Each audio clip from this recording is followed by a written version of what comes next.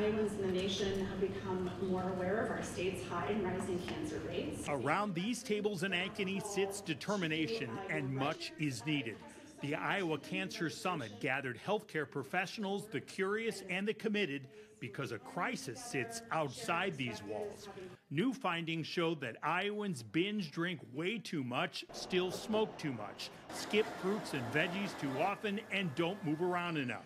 Iowa's cancer rate is increasing while almost every other state in the country is decreasing. Because I get a lot of questions, is it this, is it that? And my answer is yes, it's everything, and we're really not going to be able to make a big impact on reducing our cancer burden unless we talk about all the things that are driving our high cancer rates. I think it's just a mountain of pebbles is what I say. We have a lot of risk factors. People are very concerned here about the pesticides and the nitrates and things like that. We absolutely need to quantify that risk better, and we try to study it as much as we can and make our data available to researchers studying that. While that's happening, there's plenty of other things we can do right now.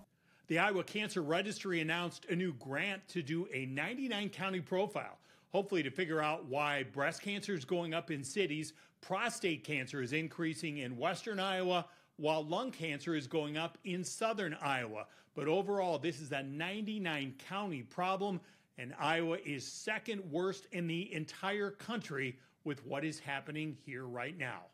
In Des Moines, I'm Dave Price.